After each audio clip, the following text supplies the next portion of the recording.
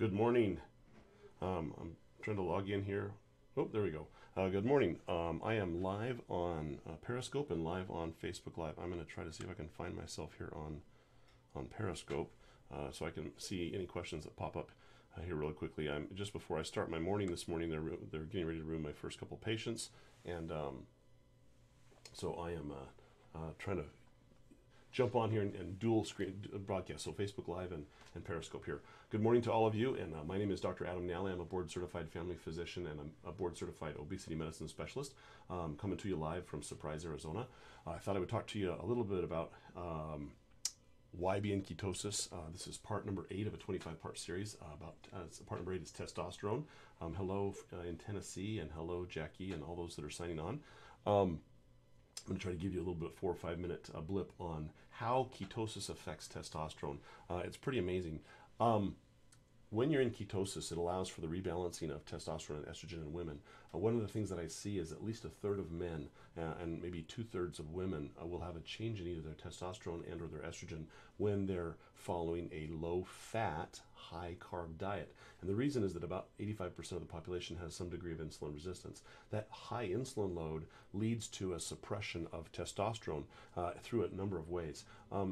What we see is that the high insulin actually drives a hormone called calcitonin gene-related peptide, which is a newer peptide we're learning about. But what it does is it's driven by inflammation, and it actually suppresses the hypothalamus and the pituitary gland in production of LH, or luteinizing hormone, and that lowers the testosterone in men pretty significantly. I will see testosterone drop by almost 150 points in what we call secondary hypogonadism, or low T, as you see advertised on late night TV all the time.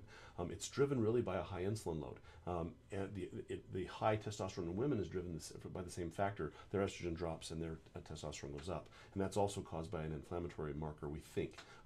That's still on the cutting edge of medicine, but we know that when the insulin is excessively high, and about 85% of the population has some degree of insulin resistance, meaning that they produce 2 to 10 times the normal insulin in response to that piece of bread or that bowl of cereal or that potato or even that oatmeal you ate this morning. It drives that process, and so it suppresses testosterone in men, suppresses estrogen in women, and we see significant changes in fatigue and things of that nature. When you're in ketosis, it actually reverses insulin resistance over a period of 18 to 24 months, and that's what I see clinically. A percentage of patients with insulin resistance will also have leptin resistance. Now, leptin and adiponectin are 2 hormones produced by the fat cells, and those hormones actually make testosterone worse. The higher the leptin goes, within leptin resistance, meaning your fat cells are producing excess leptin, trying to tell your body to stop eating because you're full, but fructose and high triglycerides blockade the blood-brain barrier so that leptin can't cross, and you never get the signal, so it kicks out more and kicks out more. Well, that high leptin actually lowers your overall testosterone load as a man, and it actually has a sex-based effect. We see that that's more prominent in men than it is in women, which is pretty significant. The other concern is that adiponectin is a hormone that actually helps and is produced by the fat cells. The higher your adiponectin, the lower the adiponectin goes, the more your sex hormone binding globulin goes up. Now, testosterone is bound to sex hormone binding globulin, and when it's bound, it can't be accessed by men. And so when your adiponectin goes down, you can't access testosterone. When your leptin goes up, you actually produce less testosterone.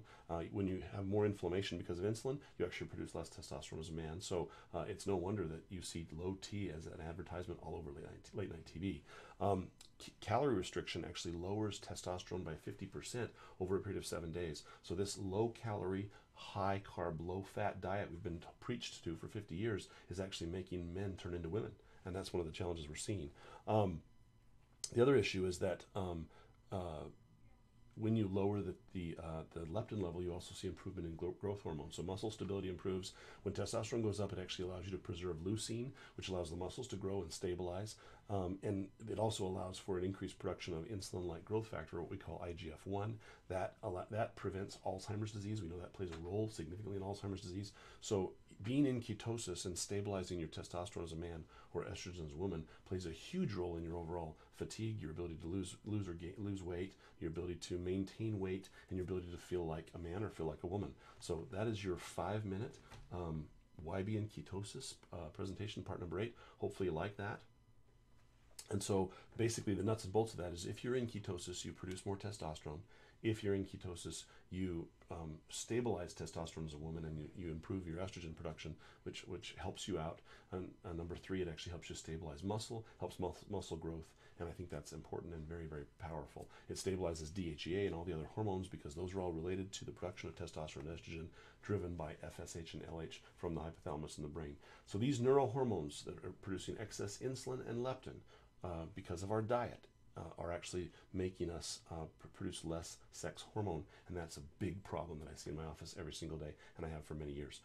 So that is your 5-minute ketosis talk. Again, my name is Dr. Adam Nally. I'm a board-certified family physician and a board-certified obesity medicine specialist. I'm in Surprise, Arizona, and I hope you have a great morning.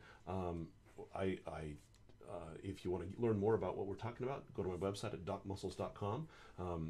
And you can learn about how to go into ketosis, what exogenous ketones do for you and help you maintain ketosis, what vitamin supplements will be beneficial for you in helping that process. And that's what I specialize in, that's what I do. So go to my website at docmuscles.com, sign up for my 6-part free weight loss mini course, and we'll talk to you again soon. Have a great day.